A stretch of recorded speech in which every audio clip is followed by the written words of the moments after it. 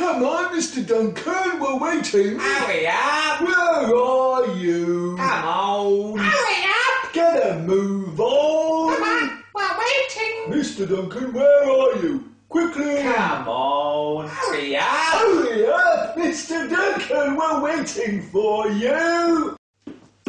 My gosh. Okay. Oh, I'm so sorry I'm late. Oh, hi everybody. This is Mr. Duncan in England. How are you today? Are you okay? I hope so. Are you happy? I hope so. In this lesson, we're going to talk all about you and your character.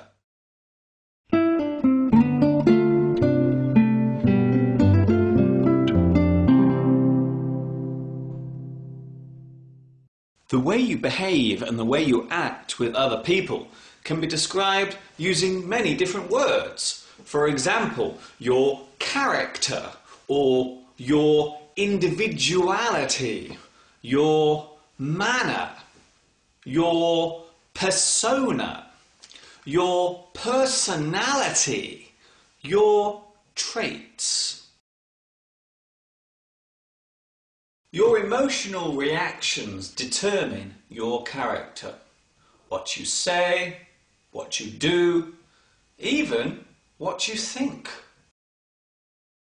There are many different types of character, and they are all very individual and unique.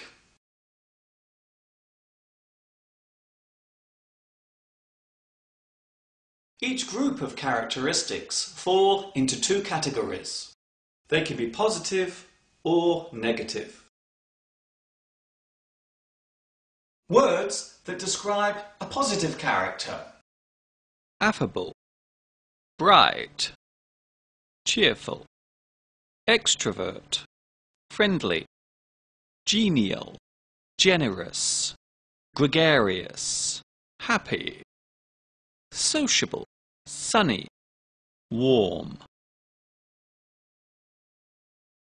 Words that describe a negative character: aloof, bitter, cold, cynical, dark, dour, introvert, odd, scathing, skeptical, spiteful, unsociable. Would you say that you had a positive or negative character? Another word for describing your character is mood. This word means the way you feel at a certain time. Your mood can change depending on many things. For example, if you feel tired, maybe you have heard some bad news. You may feel unhappy. You are in a bad mood. Perhaps you have found your perfect partner. Maybe you are in love. Or perhaps you are just glad to be alive. You are happy. You are in a good mood. I hope you are in a good mood today. This is Mr. Duncan in England saying thanks for watching and bye-bye for now.